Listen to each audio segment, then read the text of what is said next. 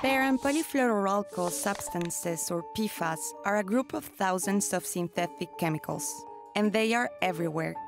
From rain jackets to pizza boxes, to guitar strings, waterproof makeup, and even dental floss.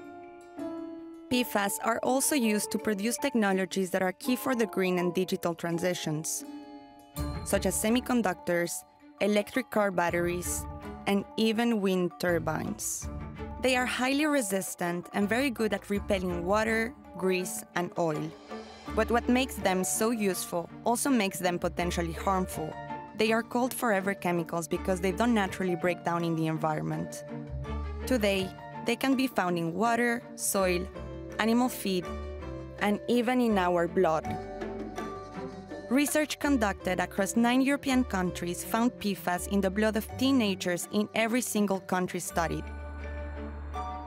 Scientific studies have linked PFAS to cancer, cardiovascular and thyroid diseases, infertility, and immune system disorders.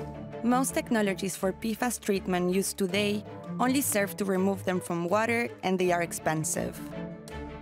Currently, only a few PFAS are banned in the European Union, but this could change.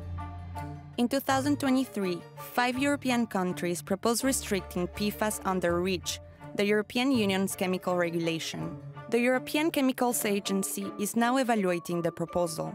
It will then share its opinions with the European Commission, which, together with member states, will decide on the restriction.